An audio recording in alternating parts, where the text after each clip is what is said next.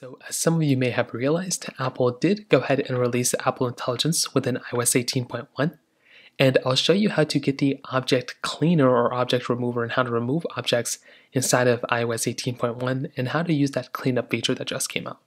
So number one, make sure you have Apple Intelligence installed.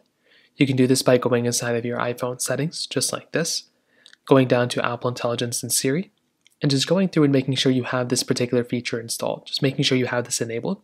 That's number one. Now, number two, what you're going to want to do is you want to go ahead and click on your Photos application, and you want to go and open up a photo.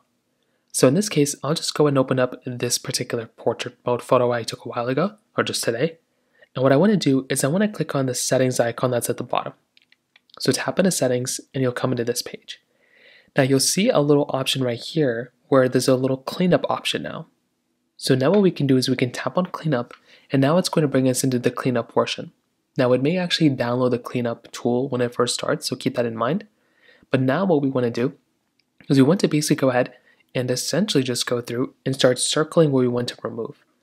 So in this case, what we could do is we can go ahead, let's start off with the ear. You can't do anything big for starting off, which is kind of annoying. I tried to do this earlier, but it doesn't work. You can start off with something small, so you can literally just circle whatever you want to remove. So let's say I wanted to go and try to remove this ear. I can go through, try removing it like this, and it actually does a pretty good job at removing it. Now I can do the same thing with the other ear as well. Let's say I want to remove this ear. I can do the exact same thing. So try circling around the object that you want to go ahead and remove, and it will try its best to remove it. Now you can still see there's some resemblance left. Now if you try to do something too big, for example, if I try to do this, this may not work. As you can see, it sometimes tells me that it's too big or too small. So you can see it's not going to work. So you have to try something small first. But you could just keep doing this over and over and over again until you have everything that you want in your object that you want to delete. It can take some time. It's a little glitchy here and there, but that's basically how to do it. Now, whenever you're done removing the object, let's say I want to remove one more thing. Let's say I want to remove like this right here. When you're done removing the objects that you want to go ahead and remove, what you're going to want to do next is you want to go and click on Done in the top right corner. So click on Done, and then that's pretty much all you're going to have to do. That photo will then go ahead and be, done, and you've basically cleaned up this image.